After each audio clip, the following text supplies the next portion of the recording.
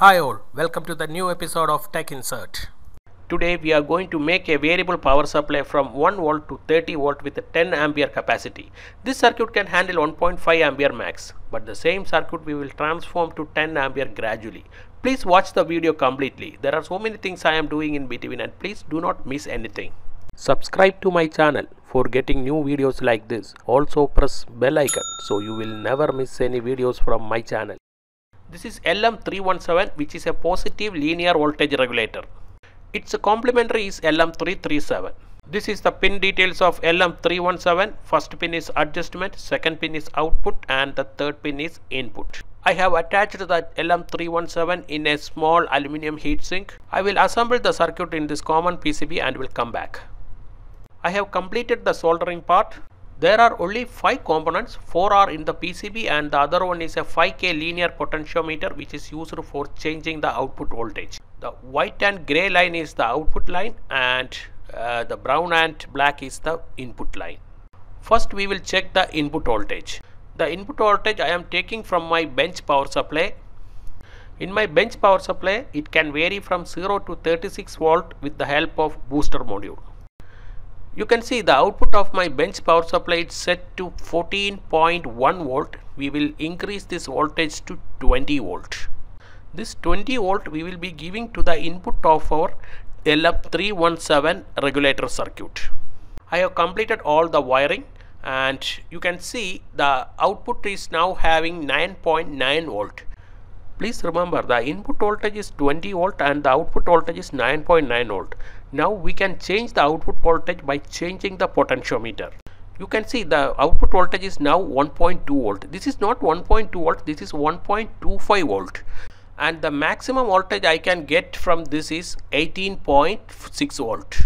Now we can fix the output voltage to any voltage between 1.25 and 18.6 volt. The voltage range we can input to LM317 is 3 to 40 volt and the output voltage we can get is 1.25 to 37 volt. This is a step down voltage regulator. If you are pulling 1.5 ampere from this regulator, then it requires a strong heatsink. Also there is a direct replacement for this regulator which is LM350 which can handle 3 ampere max. We will fix the voltage to 12 volt, then we will give a load and test it.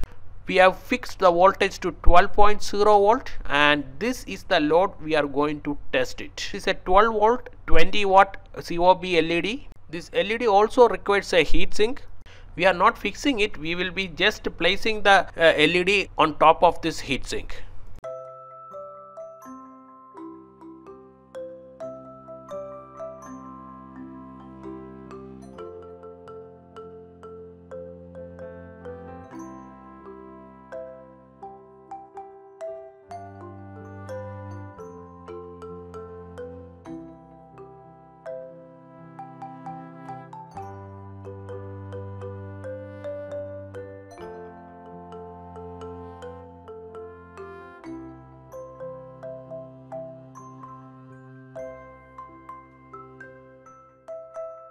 The regulator starts heating up. I am placing a tissue paper on top of this LED, otherwise we cannot see anything. We can check the temperature of the regulator IC.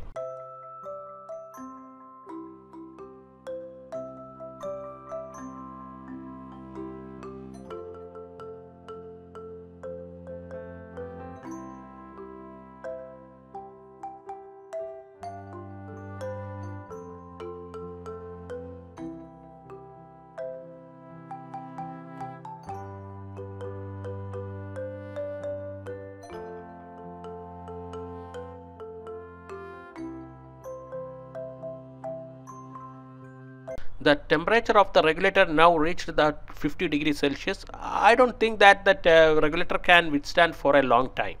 We need a bigger heatsink for settling this heat. Now we will change the existing circuit by adding a small modification so that it can handle 10 ampere.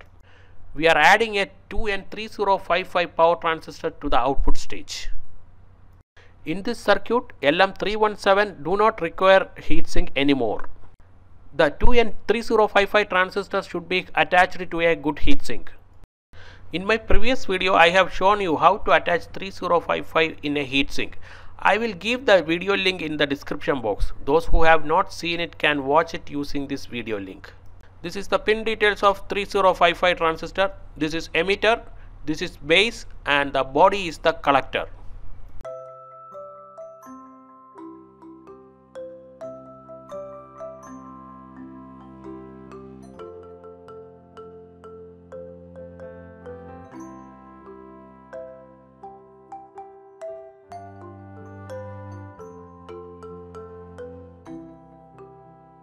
Earlier, the minimum voltage we can get is 1.25, but now we will get a minimum voltage of 1 volt.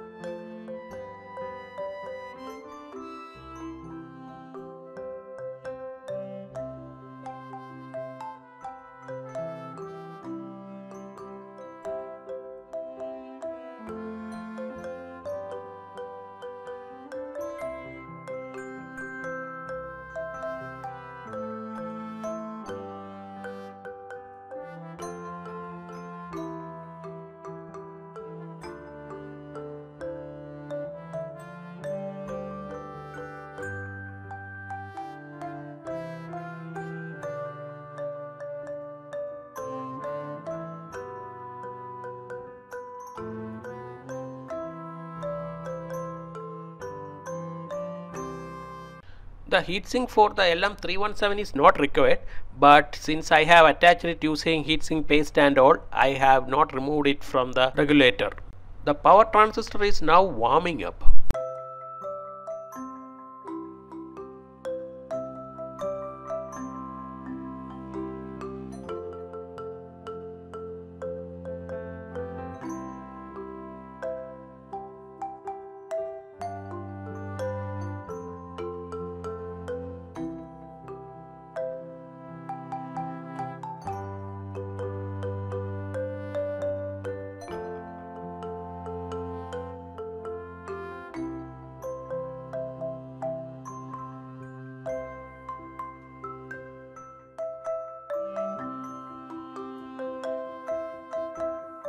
Please like and share this video among your friends.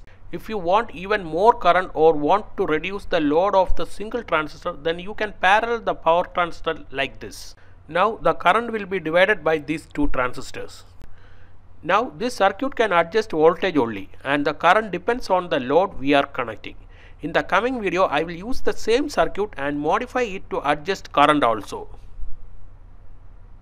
For that, we will be adding a potentiometer and a BD139 transistor into this circuit, and using that potentiometer we can fix the output current from this circuit.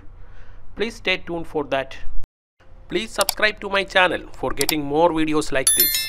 That will be an encouragement to me for making more things like this to you. This is Tech Insert signing off. See you in another video.